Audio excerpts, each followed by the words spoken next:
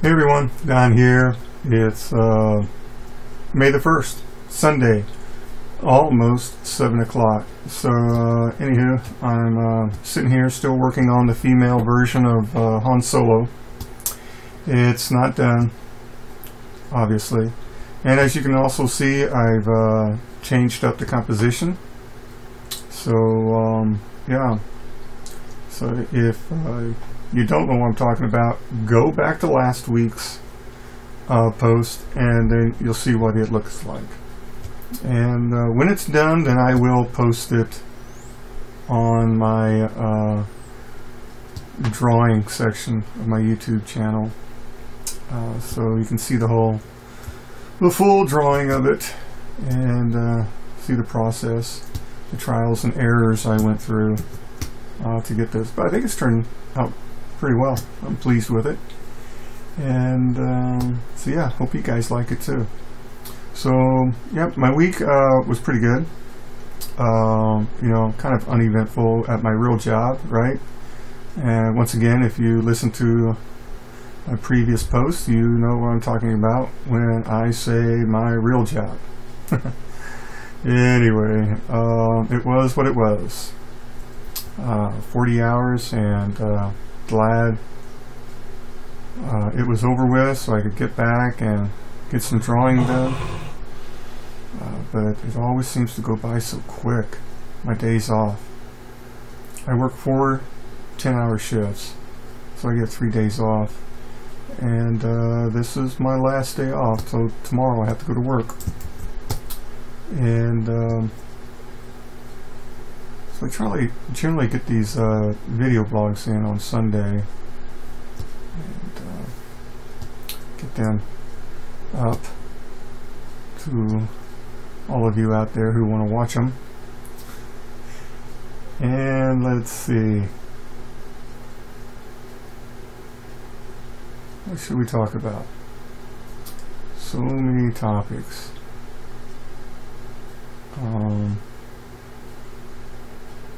Alright, well, let's talk about this. Alright, I don't know if we'll cover the whole gambit of it, but we'll start. And maybe we'll finish up on another one. But let's talk about tracing. Alright? Is it a good thing? Is it a good thing? Is it a bad thing? Is there a place for it? Can you abuse it? Can you overuse it? Yada yada yada. I don't think there's really a right or wrong answer. Let me just first say that yeah, I trace. I'll trace an image. You know what? If I'm crunched for time, man, and I need to get something out quick, and I need to nail it the first time, and I just can't sit down and noodle out the details, in a timely fashion, and then by golly, you know what, I'm going to trace that sucker. Alright, so yeah, hi, my name's Don and I'm a tracer. Okay, but anyway, with that said, also there are times when I don't. I feel that it can become a crutch and you can become dependent on it. So let's use this image as an example. Alright, you see these three, you got this full standing figure right here. You got the hero shot of her face, and then you got this action pose of her aiming her blaster out to a unseen target. So one of the three I traced. Alright, so I'm going to let you decide which one it was. And if you think you know, well then by golly, you can leave a comment below. And we'll tally up and see how many are right. So anyway, You know, there used to be, and there probably is, some places, and who you talk to and whatever, a stigma attached to tracing. And so I feel that there shouldn't be that. I mean, not everybody can trace. You know, I've traced, and you know, I used to get ribbed for it. I say, well, okay, hey, you trace. And it's not as easy as people think it is. You know, still, as an artist, you're trying to sketch out the key elements that you're going to need for your final illustration. And those proportions got to remain correct, and the placement. And you would think tracing would solve all that problem, but not necessarily so. And then what are you going to do after you're tracing? You know, you still got to render it out, right? There's still a lot of shading that has to be done. I mean, the values, the highlights, the shadows, the midtones. You know, so, yeah. But then again, I think also one could fall into the trap that that's all they do. They just rely on the quick fix. And I kind of found myself doing that, where I just took it for granted that, you know what, hey, I get a job, all I gotta do is trace it. And so my actual drawing skills suffered. Believe it or not, you know, that old adage, you either use it or you're going to lose it. And drawing, at least in my experiences, is not like riding a bicycle. You just can't jump back into it. You need to develop those skills. You got to sharpen them back up. And so I found myself doing that, and when I really wanted to sit down and draw, I was frustrated as all get out. I was like, oh my gosh, what's going on here, man? And it was just because I sat down and let's just say I was sitting down at every project and would just trace the sucker out, and then just, you know, render it. There's no big whoop, just render it out. And my actual drawing skills, they suffered for it. So as of late, I've really been making an effort to really correct that. Well, correct maybe not the right word, because, you know, it makes me feel like I'm doing something terribly wrong and it needs to be corrected. I'm just saying I started to realize how important it is to actually sit down and draw what I see, and get my eye and hand coordination back up to snuff, so to speak. Because really, that's basically what drawing is. I mean, you've got really acute eye and hand coordination, because you are relaying the information that you see from one image to your hand, and then you're recording that information back onto another piece of paper, or in my case, onto this computer screen. And so it's really eye-hand coordination. And that only comes by practice. You have to develop that. And that takes time. And it gets better over time. You're able to sketch out what you see quicker and quicker each time. And so, yeah.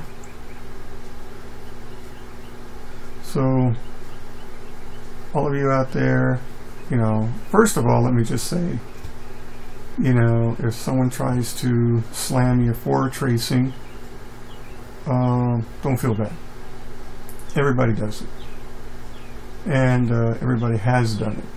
And just about everybody will continue to do so. But also, don't rely on it every time. Get out of that rut, so to speak, or draw outside the box, whatever, however you want to label it, but get outside your comfort zone. If you find yourself doing tracings all the time, put it aside, you know, and just sit down and sketch and draw. There's a lot of resources on the internet now where you can actually get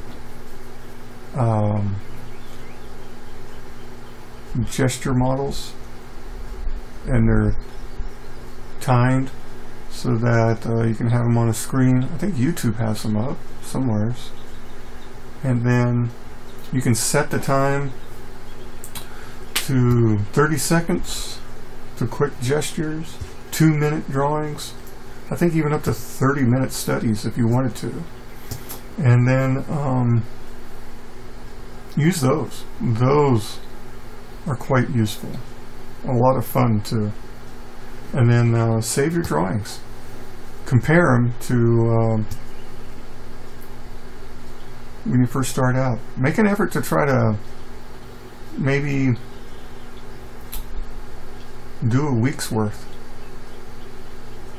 Try to do maybe 4 or 5 gesture drawings each day, and then go back and compare from when you first started. I think you'd be surprised, pleasantly surprised, at how much more confident you'll be, and how much more you know, your drawings will flow. So give it a shot. So anyway, enough of that. To trace or not to trace? I say trace if you feel like you need to, but don't let it be the only thing you do. Get out there and draw what you see. You'll have fun with it. You really will. I don't know, maybe one of these days I'll have to do a video where I break down how I would sit down and draw, say, a face, character face, or a body. Or maybe how I incorporate a grid system. Sometimes I even challenge myself. I'll even use, excuse me, either a large grid pattern or a smaller grid pattern, just depending on, you know, how much I really want to kind of challenge myself. Obviously, the smaller the pattern, you know, the more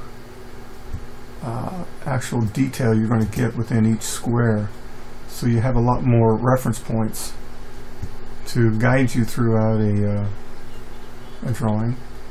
The larger the squares, then obviously those are going to have to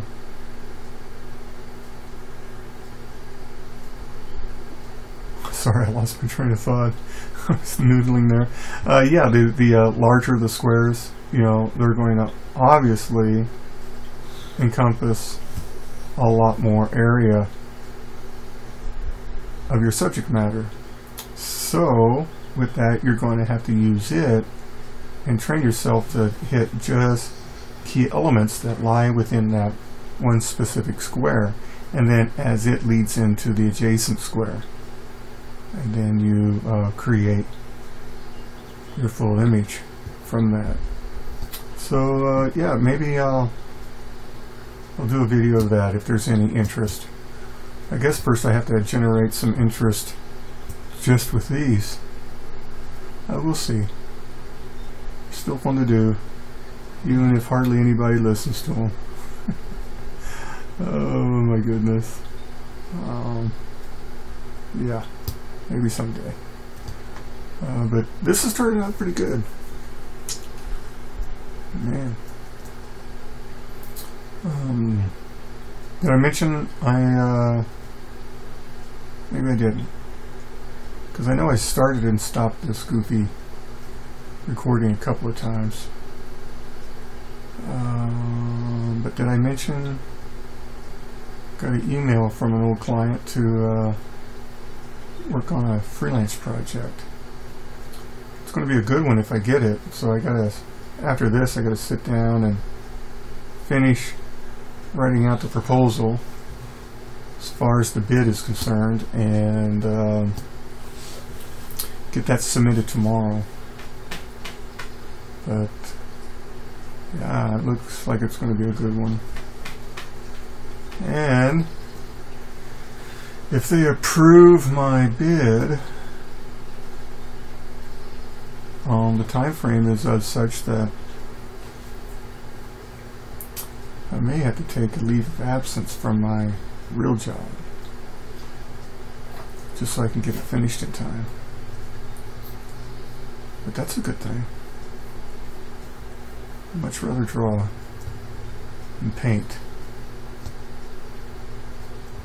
than anything. So, yeah, wish me well. Of course, hopefully by next week's blog, I'll have good news in that regards. We'll see what happens, right? So, anyway, what are your thoughts on tracing? You have any negative thoughts, positive thoughts, indifferent? So, like I said, you know, I don't think this has really a right or wrong answer to it. Everybody has their own workflow, and if it meets their workflow, well, by all means, go for it. And like I said, I used it quite a bit, particularly when I was under some pretty tight deadlines and things just needed to get done. Does that make me a bad person? No. It doesn't make you a bad person. Hey, but one thing though, here's the deal. Alright.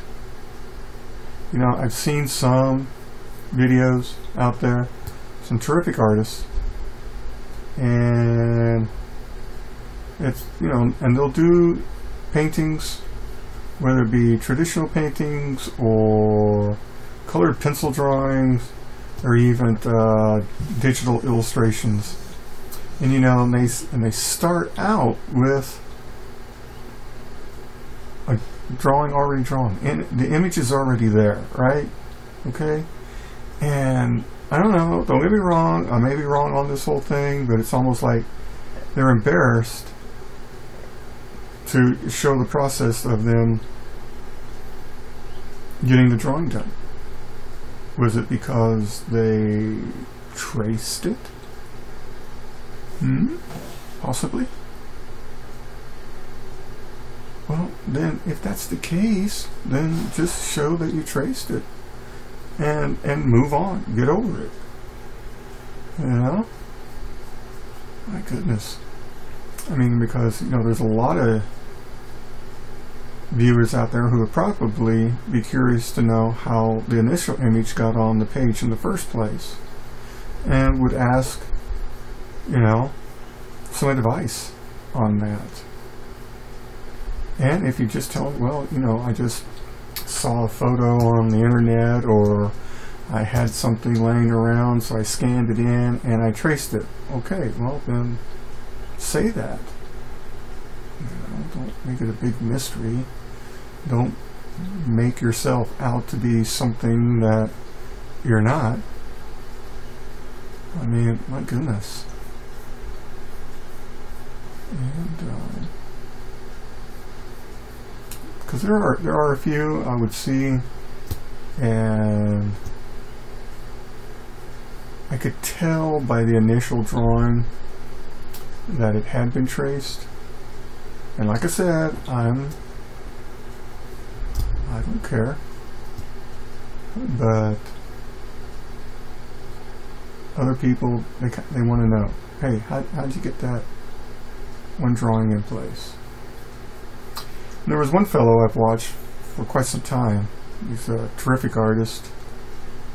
Does a lot of really cool pencil illustrations, and he does some really nice paintings.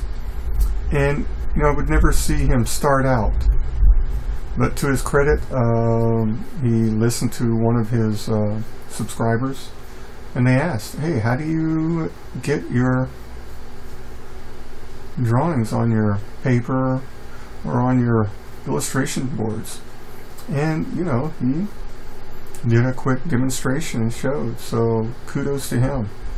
It was awesome. And he incorporated not really a grid, but he had a unique way. I never tried it, and I may try it in the future just to see how that goes. I'm always up to trying something new. But what he would do is mark, I guess if I remember right, an area on the page, and then make an X across this whole drawing surface. And then with that gave him the starting point of where his illustration was going to be. So I thought, well, that's pretty unique. I'd never tried that before. So maybe on my next drawing, I may incorporate that and see how I do. And I'll give him credit for that technique. If it turns out. If it doesn't, then I'm going to give him credit for giving me I just won't say it. Nah. He's a good guy. And I will try that technique. I always want to try something new and different. So anyway, I like how this is turning out. I hope to get it finished by next week, and then I will post a video. I think I've already said that, a video of the whole drawing process. I don't know. And then I was trying to think whether or not I would do a commentary on top, just to kind of show what I did. There are a few little tips, techniques that I've kind of stumbled upon while using this program. I really like this program. I know I've said it before, but I'm going to say it again. I like this program. I've never really gave it as much attention as I have been lately. And there's just some really cool features about it I like. And the thing is, also, I haven't even scratched the surface of this program. I've only stuck with, alright, the tool I'm using right now, pencil. It's called the Real 2B pencil. And then I've used the airbrush just for some splatter and speckling effect. And then also to go in and soften some of my pencil strokes in here. Just kind of use it as a nice soft blending aspect without really using a blender. What else? Watercolor. I've used watercolor on here. And basically that's it. I've used the glaze now and again. I think I used the glaze with my Ragnar Lothbrok drawing, and I think I might have used the glaze on Rick Grimes. That was kind of cool. It kind of went in and would soften up areas. So, and I may use the glaze on this one as well. I might, like I said, when I release the video of this drawing, when it's finally completed, maybe I'll do this commentary, or maybe just throw in some annotations where points of interest need to be addressed. We'll see. I don't know. That's right reading right there. That's how it's going to be, because she is right-handed, not left-handed. You know, I think the focal point, you see her, you know, your eye comes down to the action shot, you follow her arm, come up, so, and you see the full standing view, and you got this nice flow for the composition. Even though she's looking off the page, you know, your eye comes back down to here, and with her arm pointing back here, and yeah, it's shooting off the page, but then you've got the white of her shirt up here that leads your eye back up. So it's looking pretty good. I like the composition as well. Anywho, yep. So, oops. Okay, yeah, I guess that may do it. Kind of short, but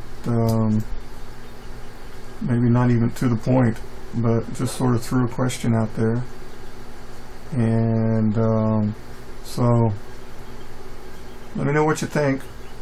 If you got any opinion on tracing, I'd like to hear them. And again, I say a lot, don't I? Anyway, if you can tell me which one of these three I traced, leave the comments. I'd like to know if you can figure out which one I did. Alright? Well, I guess that'd be about it.